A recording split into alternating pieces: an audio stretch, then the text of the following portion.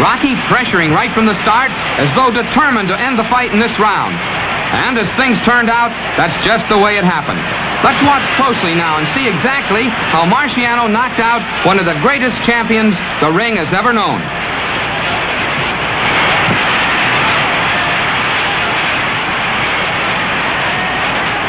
Rocky's crowding leaves little room for Lewis to punch.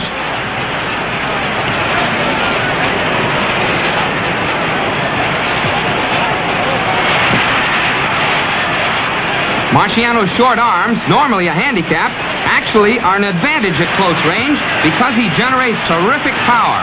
It's a matter of leverage, properly applied. Here comes that big right we've seen Marciano using throughout the fight. It connects with Joe's ear. Keep watching for that punch. That's the one that spells finish for Lewis.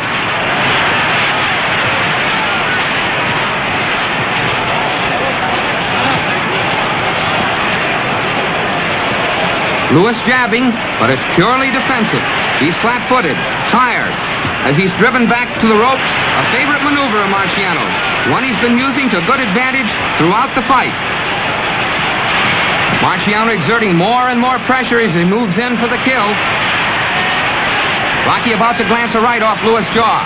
And see how quickly he moves in, giving Joe no time at all to catch his breath.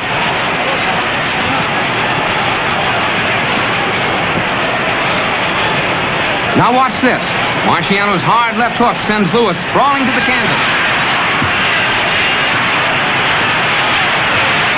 Referee Ruby Goldstein counts to 8 before Lewis gets back to his feet. Rocky tears in to follow through his advantage before Lewis ties him up.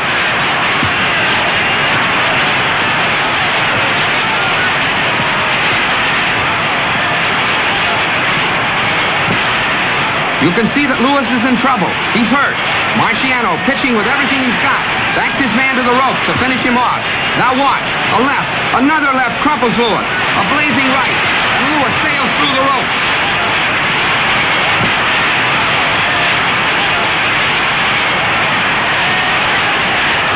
The working press try to help Joe back off the ring apron. Referee Goldstein on the left simply looks at the stricken fighter and knows that the ex-champion is finished for the night. Kneeling in the dark suit is Dr. Vincent Nardiello. Lewis is out. Brought down by a power pack right to the jaw at 2 minutes, 36 seconds of the 8th round. This is the second time in his career he was knocked out, and the first since Max Schmeling did it in 1936.